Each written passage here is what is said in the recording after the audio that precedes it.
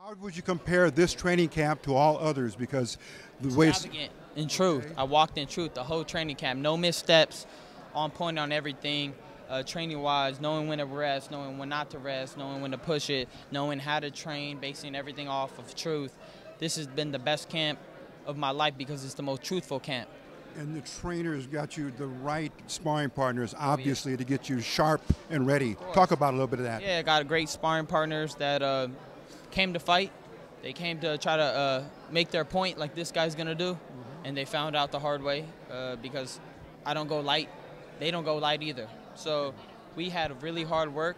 I sparred a lot of rounds, and I feel great. My timing's there, my power's there, and it's not forced. Nothing's forced right now. Everything is balanced and truth, and I'm ready to go. I know where I'm going. Quick last question, Ryan. Beyond this fight, I know mostly the time you don't think about the next fight, but the bright future is short-term coming for you. Yes, it is a bright future, and it's coming fast, and I'm ready for it because I'm fast. Thank you, brother. Mucha agresión va a haber, mucha adrenalina va a haber ese día. Desde el comienzo hasta el terminal. Mucha adrenalina, mucho puño. Vamos a pelear. Están conmigo toditos, me mandan mucha fuerza, que están conmigo, que están dándome su apoyo. ¿Cuáles nombres son esos? Uy, hay muchísimos, si me pongo a mencionar, se van a ir algunos y muchos van a ir, pero muchos, la mayoría. That's it for me, man. Oscar. Oscar. Yeah, Holly, brother. She's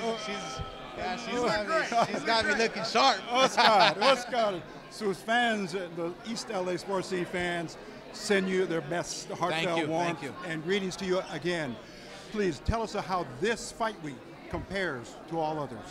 Yeah, it's a big deal for LA, and to have a young kid from Victorville who is making a name for himself, who wants to become a superstar, who wants to become a world champion, who's a great role model, who is doing the right things. I strongly feel that Ryan Garcia has what it takes to become great.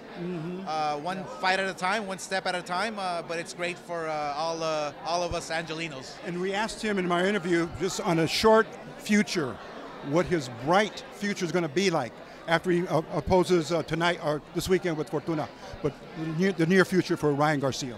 Yeah, no, it's once he wins and gets past Fortuna, if he does on Saturday night, then sky's the limit. I'm going to go after Tank Davis. I think that's the super fight that everybody wants to see. I think that what we have to do is rally behind Ryan and myself and really push for that fight. Yes.